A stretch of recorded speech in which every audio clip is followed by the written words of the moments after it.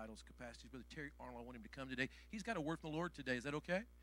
Let's prepare our hearts as Brother Arnold comes. Love you, buddy. Appreciate you. And everyone said, praise the Lord. I've already been blessed today. My wife and I was just talking after the class. Brother Sadler has really blessed us already. That class was just awesome. Absolutely awesome. Are you a better preacher than you are teacher? He just did an awesome job. And so I could go home right now and say it's been wonderful. Now, the last time I was here, I was getting over pneumonia. And last night I started developing bronchitis. There's just something about you folks.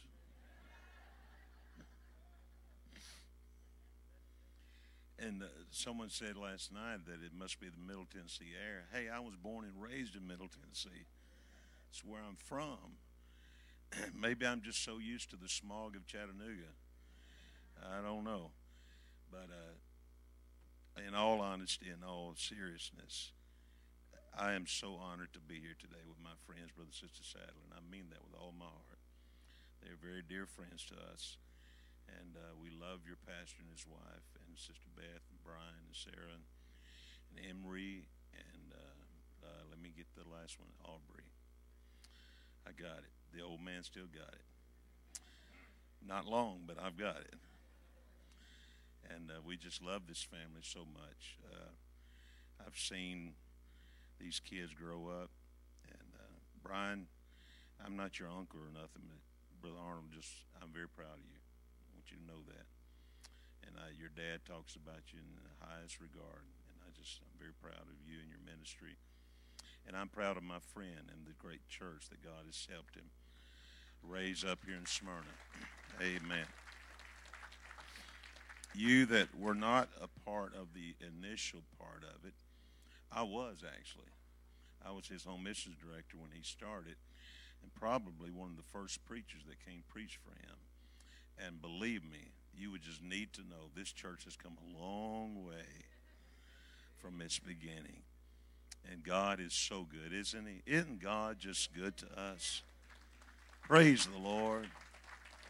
He's just so good to us. What brought us to the area yesterday was Frontline Conference in Murfreesboro for all of our home missionaries, and I was honored to be able to speak to them, and what a tremendous move of God we experienced in that Frontline Conference. And, of course, your pastor is part of that, being the, I can't get it right, Tennessee North American Mission. It's easier for me to say home missions secretary. But what a tremendous conference that was. Your pastor and Brother Neil did a great job putting that together. And we just give them honor. We give you honor, this church. And we're just so very honored to be here today. Glad to have my wife with me. She truly is my better half. Amen. And we're so opposite, it's just unreal. I'm always hot. She's always cold. I'm always positive. She's always, never mind. We do agree on some things. We both like Mexican food. Come on now, folks. Surely that's what's going to be served at the marriage supper of the Lamb. Surely. Amen. But I love Sister Penny. I joke with her and I say, well, you know, for a battery to be hot, you have to have a positive and a negative side. And so you decide which one you are. No. I love my sweet wife. 38 years we've been married. 38 years. 37 of those have been very good. No. I love her so much, and I honor her today. I have a word from the Lord. I called your pastor last week, or he called, no, I called you. And I said, I have a word from the Lord for your church. And please do not make me have to preach like Jeff Arnold to get the word across, because I can't do that today. I mentioned this yesterday. I got a call to preach Holy Ghost rallies in South Carolina, And the reason why I was called is because Jeff Arnold was supposed to have preached it, and he canceled at the last moment. So the home ministry director called me and said, hey, Brother Arnold, you come preach these. That way I don't have to change the marquee. I don't have to change the flyers. And I can just tell everybody Brother Arnold's coming to preach. And when you should have seen the look on their faces when they walked in the door and noticed Jeff Arnold wasn't there. And no, I'll just get that cleared out. He is not my brother. I've been asked that so many times, only in the Lord. He's from Brooklyn, I'm from Nashville, two different worlds. Amen. But because of my voice not being what it should be, but God's going to help me. And so don't make me have to preach hellfire and brimstone to get the message across. But here's what the Lord is going to do today. Without a lot of fanfare, and I don't care whether you hang from chandeliers or not, we don't even have one in this room. But this is what God's going to do for somebody. God told me that there is going to be a spirit of deliverance in this church. But not only that, God is going to restore somebody today. Somebody who is maybe cold in your spirit, someone that has been away from God maybe for a while, someone that may be very faithful to coming to church, but you just don't have the fire you used to have. God's fixing to take care of that for you, if you will let him do it. Oh, I just felt faith rise up in my heart. And I ain't even started preaching, but I just feel the Holy Ghost beginning to rise. You need to get a hold of that right now. I'm just telling you before I start preaching, God is wanting to do something tremendous in your life this morning in this service. I'm going to talk to somebody right now. You've asked yourself, is it always going to be this way? My answer to you is this. No, not if you allow God to have this moment in your heart and in your life. God can change your life in a moment of time if you'll allow him to do it. I believe it in Jesus' name. Could we stand for the reading of the word? Turning your Bibles to the book of Acts chapter 9. Begin with verse 1, a very familiar story, I'm sure, to most of us. And Saul, yet breathing out threatenings and slaughter against the disciples of the Lord, went unto the high priests and desired of him letters to Damascus to the synagogues, and that if he found any of this way, whether they were men or women, he might bring them bound unto Jerusalem. And as he journeyed, he came near Damascus, and suddenly there shined round about him a light from heaven. And he fell to the earth and heard a voice saying unto him, Saul, Saul, why persecutest thou me? And he said, Who art thou, Lord? And the Lord said, I am Jesus. That ought to settle the question right there, shouldn't it? Who is the Lord? It's Jesus. It is hard for thee to kick against the pricks. And he, trembling and astonished, said, Lord, what wilt thou have me to do? And the Lord said, Arise, go into the city, and it shall be told thee what thou must do. Drop down to verse 17, the conclusion of this event. And Ananias went his way, entered into the house, and putting his hands on him, said, Brother Saul, the Lord, even Jesus, that appeared unto thee in the way, as thou camest, hath sent me, that thou mightest receive thy sight, and be filled with the Holy Ghost. And immediately there fell from his eyes as it had been scales, and he received sight forthwith, and he arose and was baptized.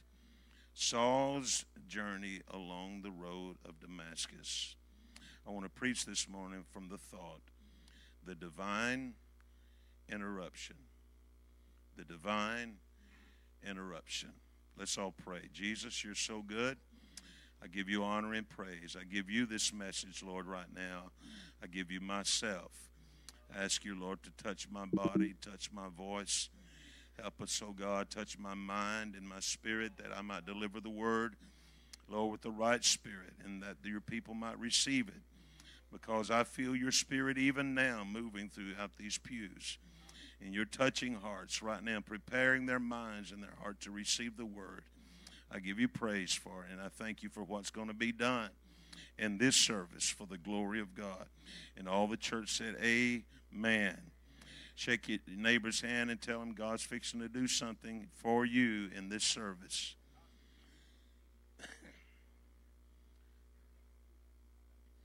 God bless you. You may be seated. Praise the Lord. We all know the story well from the book of Genesis, where God created all things, and then after everything that you see, he waited till the sixth day, and on that day, the Bible says that he formed man out of the dust of the ground, and then breathed into that man the breath of life. A little later, he said it was not good that man should be alone, so he caused a deep sleep to fall upon Adam, and out of Adam he took a rib, and from that rib he created and molded a woman, and Adam called her name Eve. And it was told to both of those people, the human race at that time, of every tree of the garden of you may eat, but there is one that you need to stay away from. I'm paraphrasing. And that is the tree of the knowledge of good and evil. And the day that you eat thereof, you will die. And of course, if you look at the story at length in its full context, it's not talking about that the moment they eat of the fruit, they will drop dead. That's not what it's talking about. It's talking about the process of death will begin in their life once they eat of the forbidden. Once they have tasted of that which God had told them not to eat, that begins the process. Is anybody hearing me right now? Begins the process of spiritual death. And in their case, both spiritual and physical. And the Bible says concerning this, Paul wrote about it in Romans 5:12, wherefore as by one man sin entered into the world, and death by sin, and so death passed upon all men, for that all have sinned. So touch your neighbor and tell them that means you. We need to understand today that the root cause of all sin can be traced to pride and rebellion. We know this because of the story of Adam and Eve, because the serpent came to beguile her or to tempt her, and the words he used to do so attracted to her pride. God knows that the moment you eat of this, you will be like God, to know good and evil. And the scripture specifically said, when she looked at the fruit, and it appeased her eyes, and it appeased her flesh, and it appeased her psyche, because now I understand why God don't want me to eat that. He doesn't want me to have the same knowledge he has, that she partook. And death came upon all men. And from that time to the present age, every man, woman, boy, girl that is living, every baby that is born into this thing that is called the curse of sin. Amen. Pride caused Eve to partake, and pride and rebellion are the facilitators of sin. I'm just going to be bold right now. You cannot sin without pride. You cannot sin until you first of all set aside God's will and replace it with your self-will, Pastor. And that leads to sin. Proverbs 16:18 says, pride goeth before destruction, and a haughty spirit before a fall. We were all born into sin. Therefore, we all have the capacity to let pride overtake us. I'm not going to ask you to raise your hand on that, because we're all guilty. We all have the ability to rebel. It is in our sinful nature. Men are not lost because of the amount or even type of sin they commit. They are lost because they were born into sin. Amen.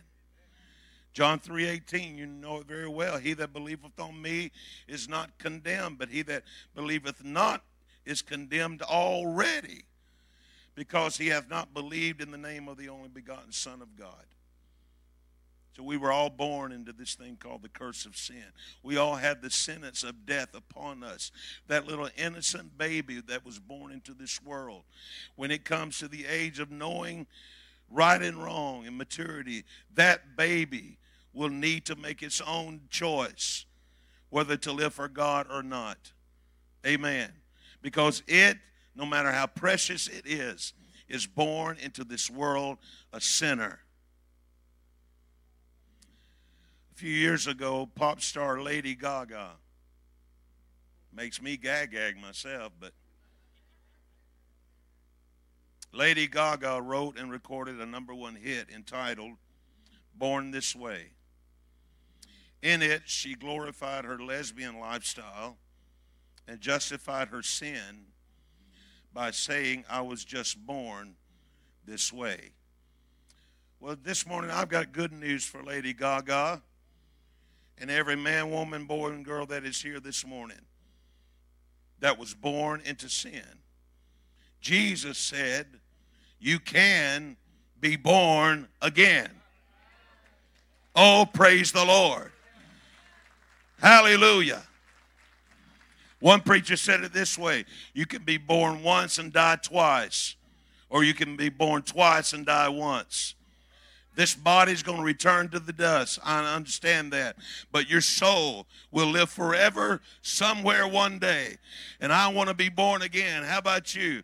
I want to be in the presence of the Lord for eternity. That is why Jesus said in John 3, verse 3, verily I say unto thee, except a man be born again, he cannot see the kingdom of God. Nicodemus said, how can a man be born when he is old? Can he enter the second time into his mother's womb and be born? But Jesus answered, verily, verily I say unto thee, except a man be born of water and of the Spirit, he cannot enter the kingdom of God. That which is born of flesh is flesh, but that which is born of the Spirit, oh, hallelujah, is spirit. Marvel not that I said unto thee, you must be born again. Amen. Life before Jesus Christ is one of self-centeredness, pride, rebellion, and sin.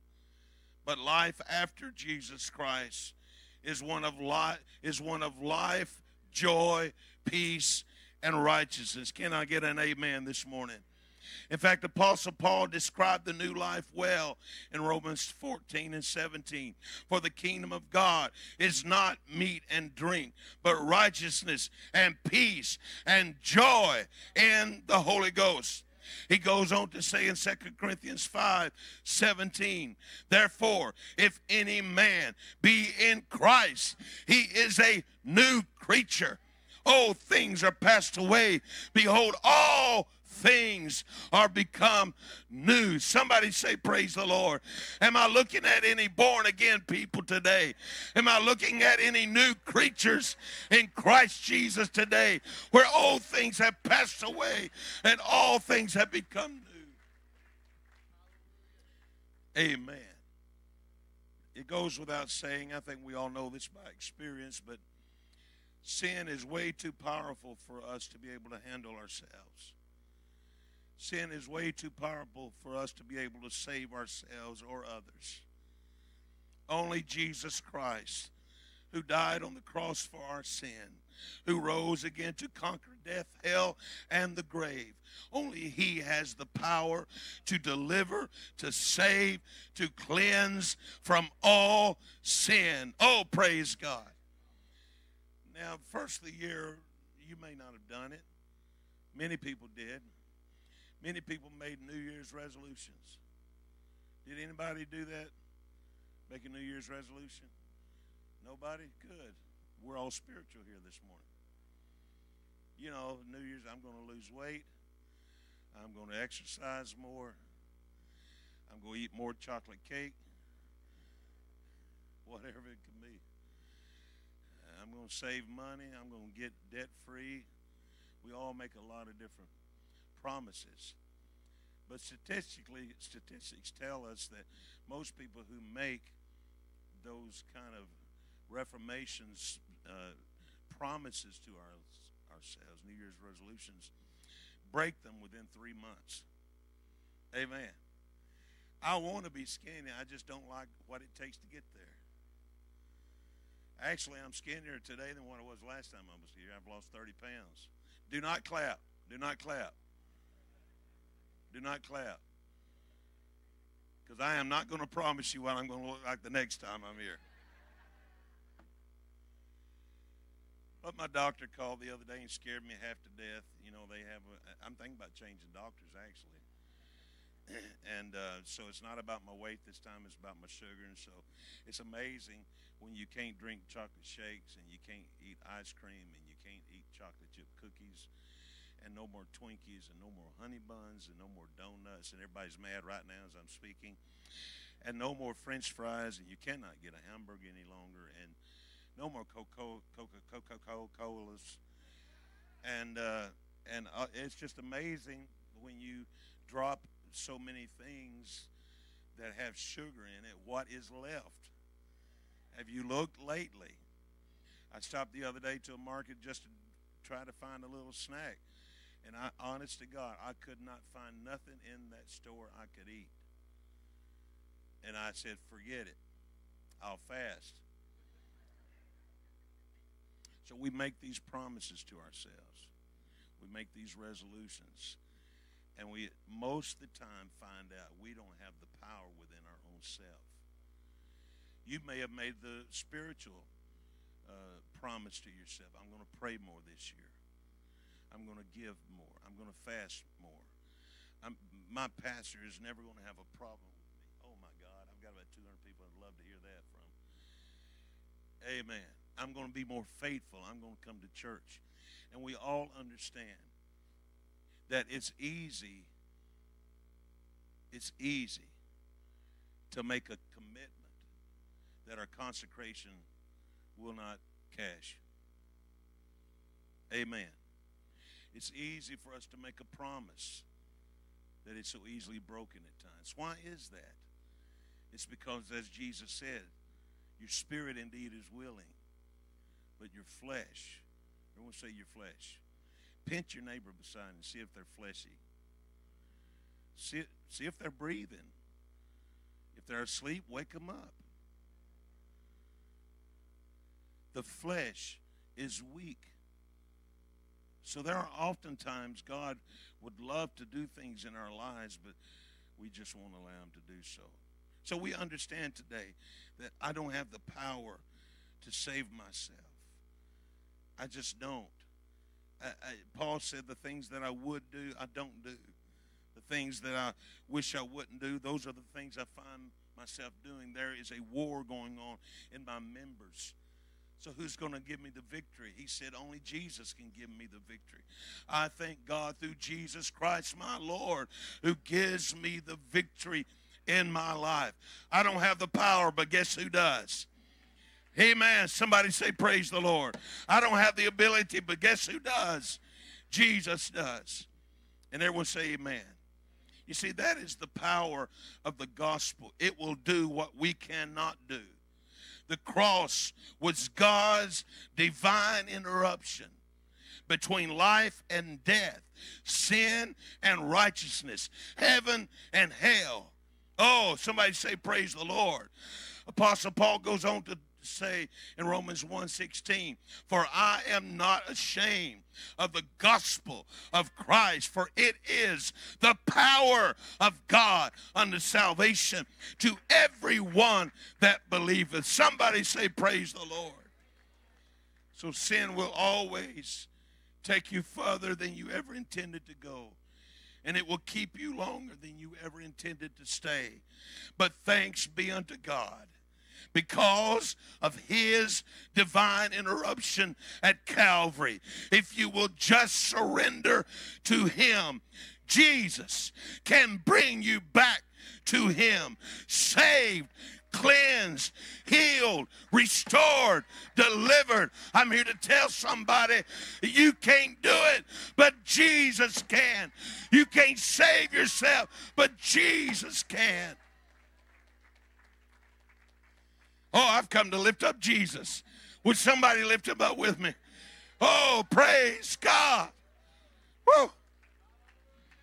Oh, hallelujah. Oh, I'm feeling better now. There are crossroads of life that each of us will face. I think we all understand that. It is during those times of decision that lives are either blessed or broken, saved or lost, delivered or bound, restored or rejected. To some degree, we are all products of decisions that we have made in our journey of life. I have made both good and bad decisions. I've been both blessed and I have suffered loss, depending on which decision I chose to make. But I am so thankful. Oh, am I so thankful, Brother Mark, that God allows U-turns. I am so thankful that when I was not good to myself, when I was an idiot, anybody been an idiot besides me? Amen. Come on, somebody. Please don't make me feel alone in here. Oh, come on. Have many of you ever said something you shouldn't have said? Done something you knew you shouldn't have done? Hello, come on, somebody. Come on, everybody get in the boat with me, please. Come on. Help me out. Come on. How many of today, there's sometime in your life you weren't where you need to be with God and you knew it? Come on, somebody. But how many are thankful for the grace and the mercy of God that kept pulling you and kept reaching for you? He never gave up on me. And because of his mercy and because of his grace, I stand here today cleansed, saved, healed, restored. Oh, praise God. Woo! Oh, I feel like having a fit. I'm thankful for his amazing grace.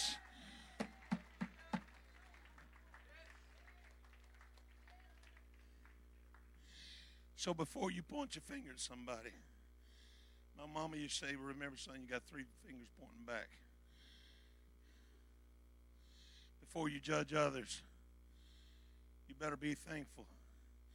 You better just step back and really think. Where would you be if not for his mercy?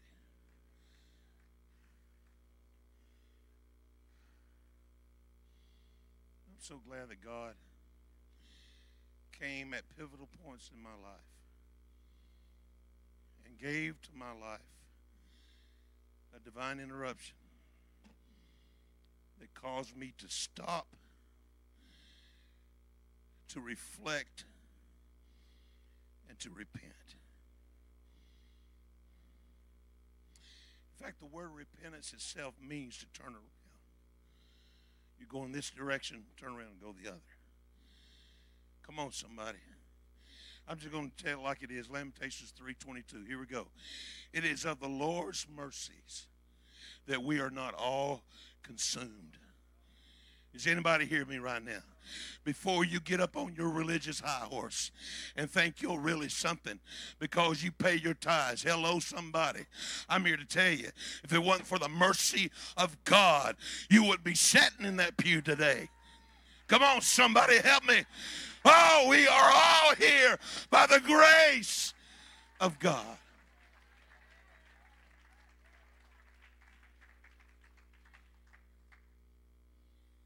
I heard a story one time. I probably shouldn't say this.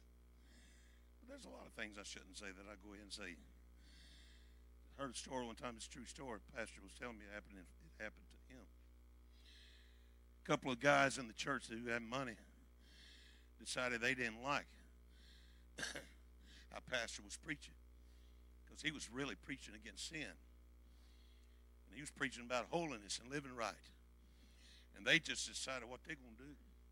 They're going to starve that preacher out. So they just stopped paying their tithes. We'll starve him out. He'll either quit preaching like that or he'll leave, one or the other.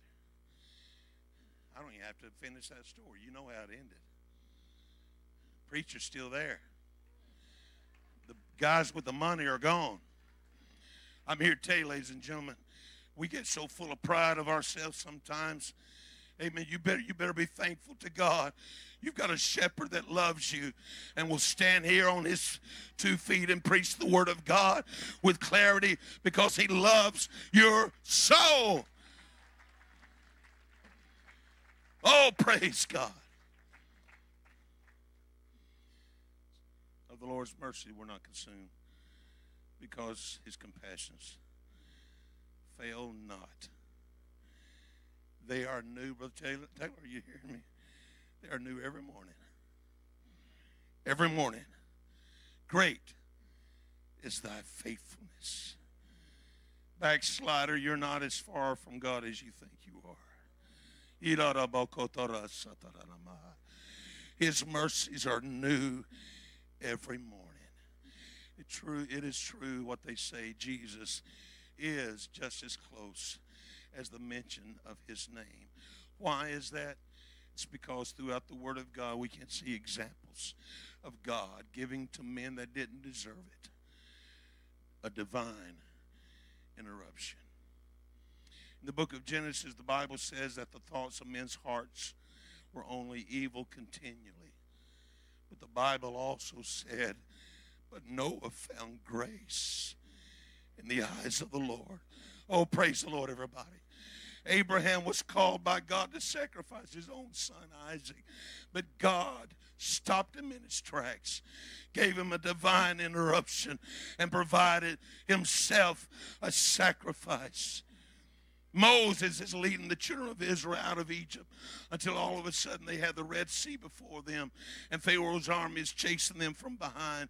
You could say they were between a rock and a hard place. But God sent a divine interruption. During the night, an east wind began to blow, and it blew upon that water all night long. You know the story. The waters parted, and they walked across on dry ground. Why? Because God knows how to give a divine interruption at the right time and the right place. Children of Israel got into the desert on the other side of the Red Sea. Time passes. You know, isn't it amazing how time passes? We forget how good God's been. And we start complaining. Won't you husbands poke your wife and tell them, won't you stop complaining? I don't see how many husbands do that. You guys are wise. You know, sometimes you don't need to do what the preacher says.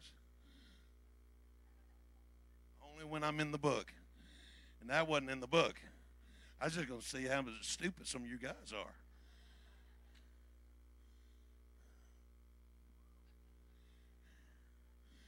I think it could be said we all complain.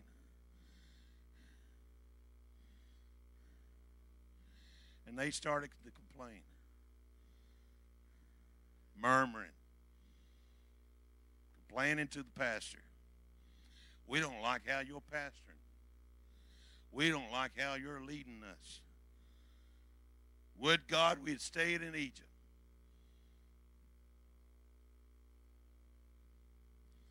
Come on, this is not my message, but I've seen it too many times. People get saved and they're in the church a while, and all of a sudden they find fault with everybody and everything. And they have forgotten the mercy and the goodness of God. Where the Lord has brought them from to where they, don't you understand? I'm not getting on to anybody. I'm preaching generically because I don't know any of y'all. Hallelujah. And I'm here to tell you, I'm just no people. I know how we are. And all I'm asking you to do is, before you start complaining, start counting your blessings. Start thinking about how good God has been to you. Oh, come on, somebody. Praise the Lord. So they start complaining. Would God we died in Egypt. Moses prayed. Thank God for a praying pastor. And God sent manna from heaven, water from a rock. 3 Hebrew boys are thrown into the fiery furnace, but God was with them. Amen? And the king declared, I see a 4th man walking in the fire. Daniel is thrown into the lion's den for praying 3 times a day. But God, oh, hallelujah, sent a divine interruption into that situation, and he shut the lion's mouth. Oh, somebody say, praise the Lord. I call that holy lockjaw.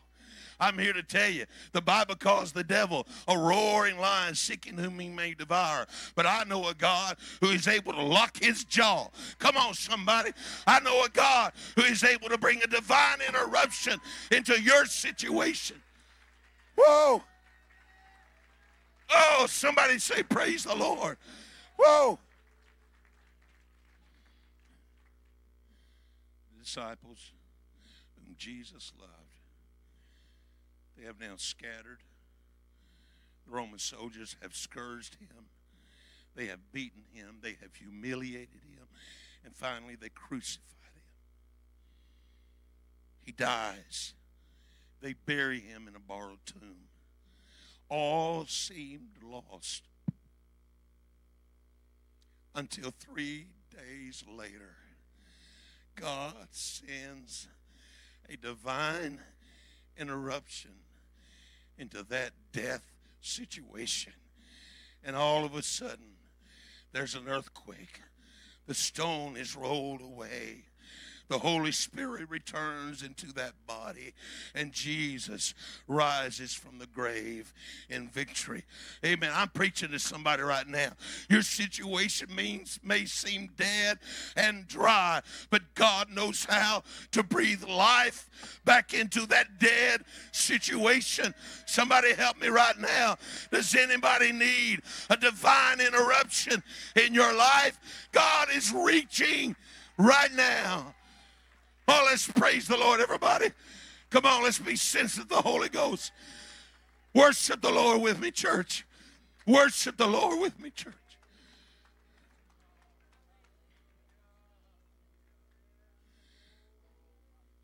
Sinner friend, you are not a lost cause. You are not a lost cause.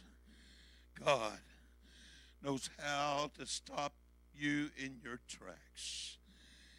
All you need to do is surrender to him. Obey the gospel.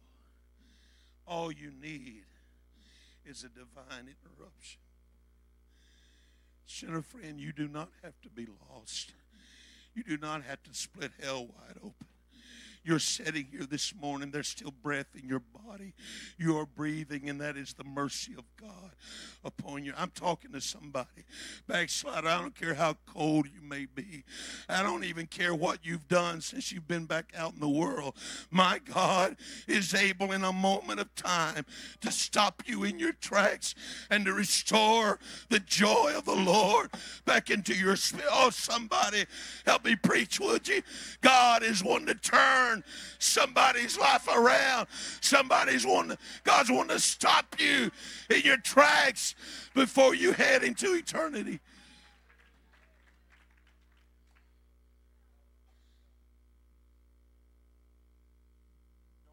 Don't allow sin to keep carrying you down the road of destruction. Saint of God, I'm going to talk to you. I don't know what you're going through. I'm not your pastor. I don't know what mess you might have made because of some decisions you have made. I don't know about what you're facing in your life. But out of this crowd this morning, I guarantee there are some people facing some things that no one else knows about. No one. You haven't told your husband. And husband, you haven't told your wife. The kids don't know. The pastor don't know. But God knows. God knows where you are today. Oh, somebody say, praise the Lord. For nothing is hid from him. I don't know what you're facing. But I do know a God who has said, I will never ever leave you, and I will never forsake you. You're not hearing me, are you? I'm telling you, God is saying, I don't care if you turn your back on me. I will never leave you. I don't care if you find yourself in a bar tonight. God is saying, I will never leave you. I will never forsake you. You're going to feel my conviction no matter where you are, no matter what you're involved in. You're not going to be a very good sinner backslider, because everywhere you go, you're going to feel the conviction of the Holy Ghost. Because Jesus said, not me, Jesus has said, I will never leave you. But not only do I know a God who never leaves us, I know a God who knows how to send a divine interruption into your situation. He can step on your boat. He can step into your tomb.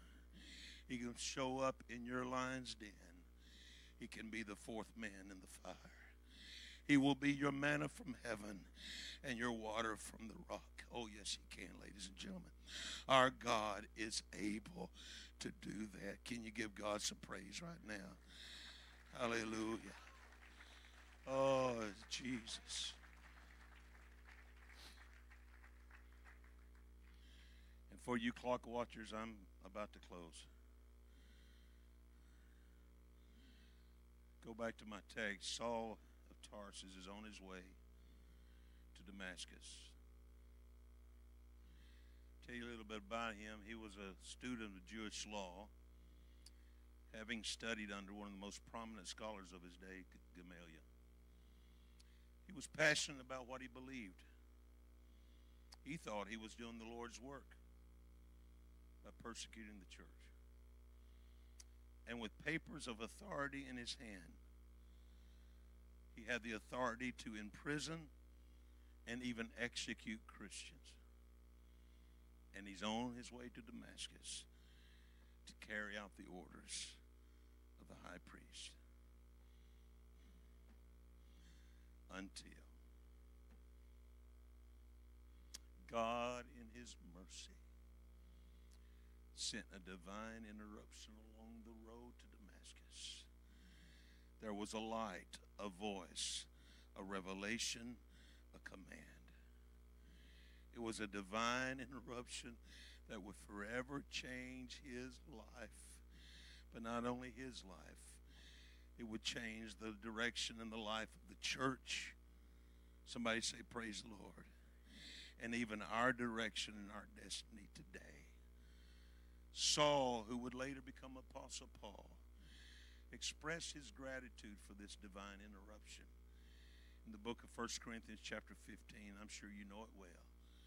But Paul said this, for I am the least of the apostles, then am not meet to be called an apostle, because I persecute the church of God. Watch this. But by the grace of God, I am what I am. And his grace which was bestowed upon me was not in vain.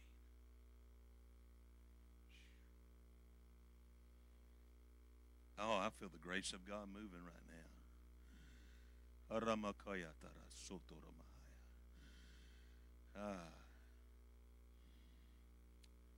Grace. Calvary was God's ultimate divine interruption. Romans 5, for when we were yet without strength, in due time Christ died for the ungodly. But scarcely for a righteous man will one die, but yet peradventure for a good man some would even dare to die. But God commendeth his love toward us, in that while we were yet sinners, Christ died for us.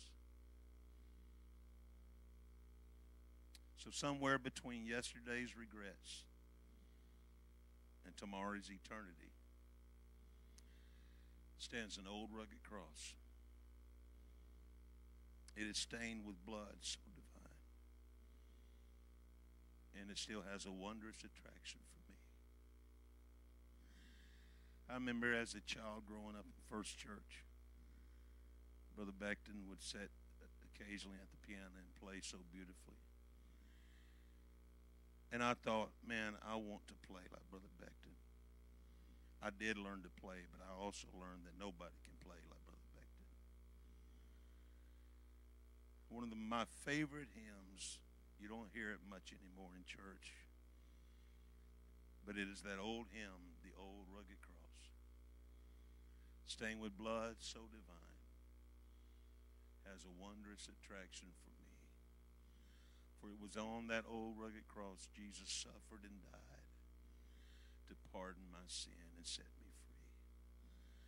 Ladies and gentlemen, brothers and sisters in the Lord, I have come to remind all of us today that Calvary was God's ultimate divine interruption to stop you on your road to destruction. And God is arresting somebody today. I feel it in the Holy Ghost. God is trying to stop you before you keep going down the journey of the road to destruction. And God is asking you, would you come? I want the musicians to come. Sister Beth, help me out. Will the church please stand? We're not going to do a normal, what some might call a normal altar call. I'm going to call all of those, whether you're saved or lost, whether you are in a position or you even are a backslider.